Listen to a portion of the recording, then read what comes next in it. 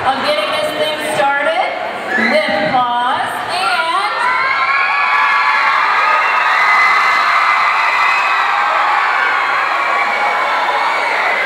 introducing our MCs for the day today. They are from 98.7 AM Radio.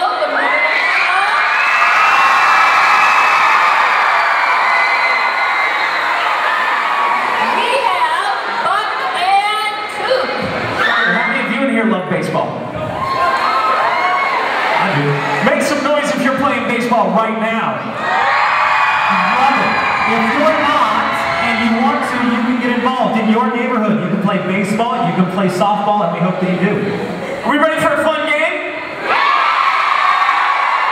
Great base race. This is the most fun you're going to have all day. I promise you that.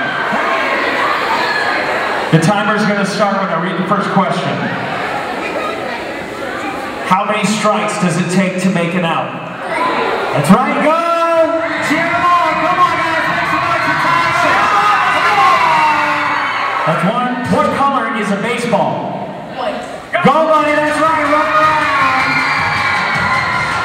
You've got 45 seconds left. 2 points. What city do the Tigers play their home games in? Run! Let's run, buddy! Run! Make some noise for time! Come on, here's middle school! What do batters wear on their head when hitting? Go, let's do it! 25 seconds. Working on his 4th point. Name one food served at the baseball game. Go, let's go! You can do it! 15 seconds.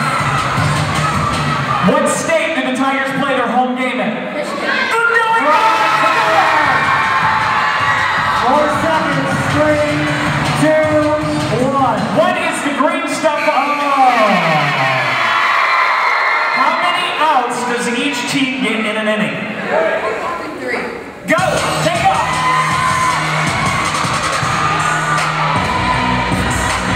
What color are the bases?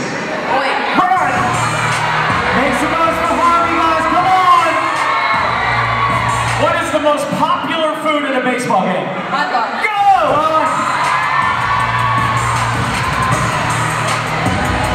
What are the Tigers' bats made of? Wood. Do it, Harvey, run! Come on, Beers Middle School, make some noise for Harvey! What shape is a base, square or round? Square. Go! 20 seconds left. What letter of the alphabet is on every Tigers home jersey? E. Do it, Harvey! 10 seconds. Name one of the Detroit Tigers colors. White. I'm looking for another color. Blue.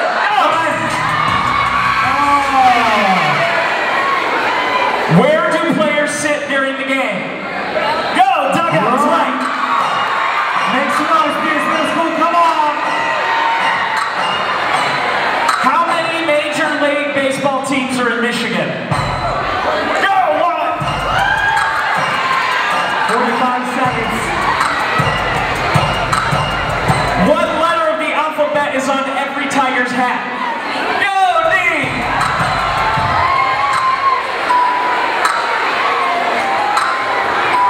A statue of what animal is outside the main gate of Comerica Park?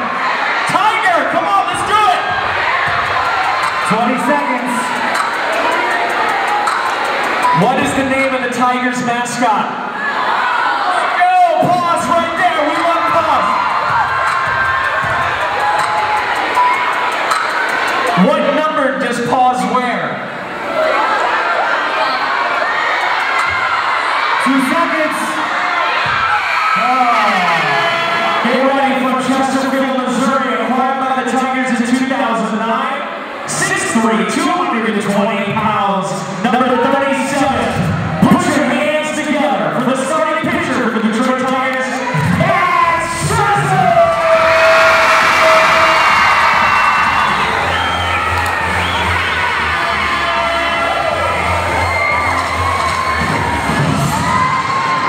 We got some questions we're going to be asking. Let's go one more time for Max Baseball.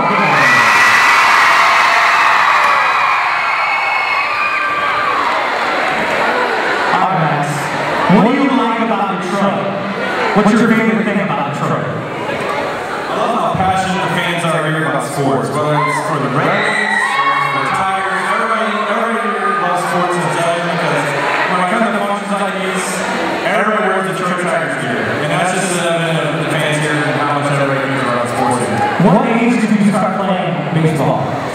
Ever since I can remember, probably 2 years old, I was picking up on baseball. Just a big throw, hitting the ball across the room. I've always loved the game of baseball, and some point it's So he started when he was younger than you are. You can get the ball right now, and maybe be better than that. Somebody that's hard. Never. What made you want to play baseball for the first time? I don't know, I was just playing football. I always played football with my dad. My brother and I would play football in the backyard, even when I was a little kid. So, just baseball has always been through my family. I grew up in St. Louis, so I always had a team to watch at the St. Louis Cardinals. So, for me, I always wanted to be like Ozzie Smith. That was my sports icon. I always wanted to be like. Why don't you do backflips in the field then? I can throw baseball. So how would you say playing baseball has kind of shaped your life and your character? Just teaches you so many things on and off the field. How to handle yourself as a person. The importance of hard work. I think that can go to anywhere. To be good at baseball, you're going to have to put in a lot of hard work and sacrifice a lot of things to be good at this game. If you do anything in life, you're going to have to sacrifice and put hard work into anything. So I think those are direct parallels.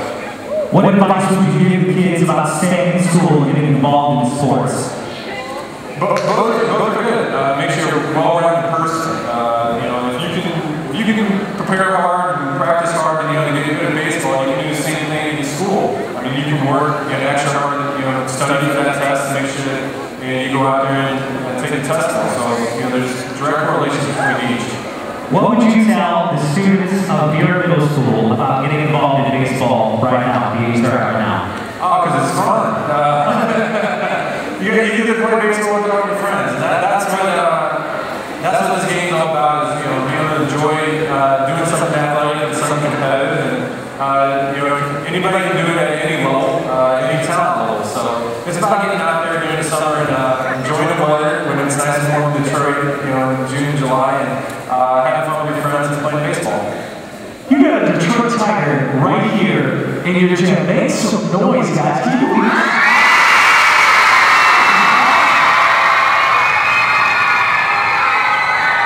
We got some questions over here, Lance. Can you guys answer some more questions?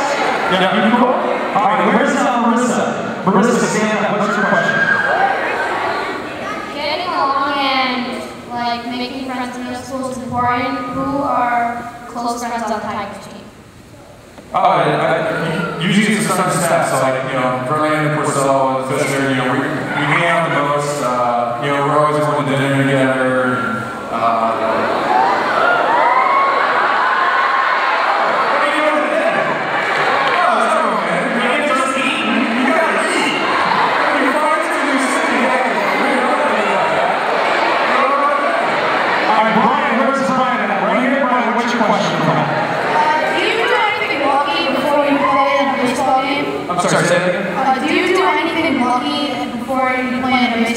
Yeah, I got several superstitions. It comes down to I gotta eat the same thing at the same time on game day. Do you have a funny dance you do before you go on? No, I don't do any dancing. We can dance for it right now. I want to know what to do. I'll dance for it. You don't want to see that. Thank you, Brian. Kyle, what's Kyle, what's your question? To become a baseball player? I kind of mentioned earlier, I grew up in St. Louis, so there was Ozzie Smith was always my baseball icon, who I watched. And when I went in the backyard, that's, when I played football and baseball the whole time, that's who I wanted to be like. That's what I always aspired to be. And, over the years, it just kind of changed into, all right, maybe I want to be a pitcher, so maybe I should, look at Randy Johnson and, players like that. So, I think that's an important part, is always have being Garrett, you ready for a question? Garrett, let's do it. What band do you hear the most and why? Alright, which batter? The best batter face is the guy who's got the most hits off of me. You fear the most. Alright, Andre here. This guy absolutely races me.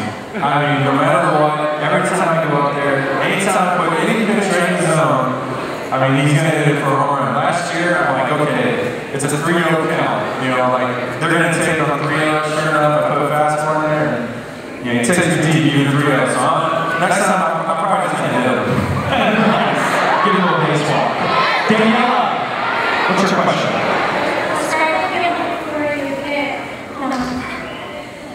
Describe the feeling you get before playing.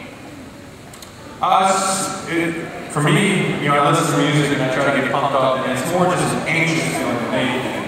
You know, for 4 days you're doing all the preparation you can to get ready for that moment. And, you know, when it gets an hour before you start, you know, that's when you get anxious. For me, I get anxious to get up there and get out to the mound. So, you know, obviously I listen to music and I get ready to do all my superstitions before I go out there. Do you have a favorite song? Like a one song you listen to every time? I listen to a lot of Annette right before I go out. I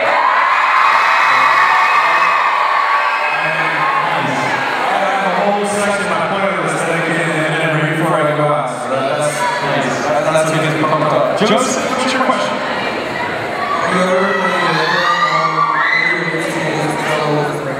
I'm sorry, whatever the song. Have you ever played a prank on any of your teammates? If so, what it was? Ooh, good prank. That. You've all seen the hot foot, right? Is everyone familiar with that? When we did it again, we got it in the middle this year. Good prank. We have we run pools. So like, you know, for the NCAA tournament, you know, this was a pool we did. You draw a team out of a jar. Well, if you remember, there was those playing games, and 2 teams have already lost. We thought it'd be hilarious that we made Gerald Lair draw 2 teams out in order to knock out, watch him just start throwing stuff across the room. So we rigged the jar up full of those 2 teams that got knocked out, and sure enough, he drew one. He's, you know, like, I forget who it was. You know, a small school, and he draws the other one, and you know, there he's out, and he just loses it. He just takes everything and starts throwing everything around, and the whole clubhouse is just dying. Watching him freak out that, you know, he's already lost his money. All right, guys, make some noise for Max Scherzer. Get loud, come on!